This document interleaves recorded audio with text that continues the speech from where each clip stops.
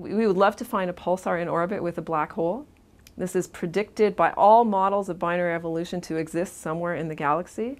And if we could not only find it and view it from just the right angle, so the orbit, you know, if we happen to find it exactly or close to inclined, we could do tremendous tests of general relativity, you know, in a very strong field regime where GR really matters, and, you know, conversely, where it could actually fail, it hasn't been tested at all.